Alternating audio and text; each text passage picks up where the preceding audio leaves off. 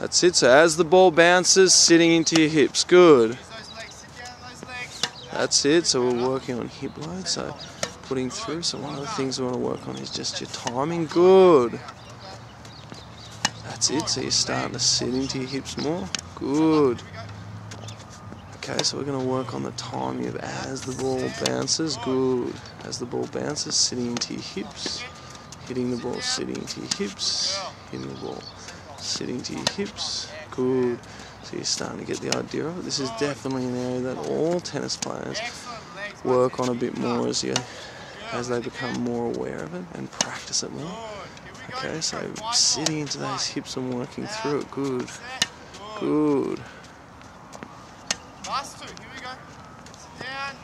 Good. Last one, here we go. Sit down. Excellent. Well done.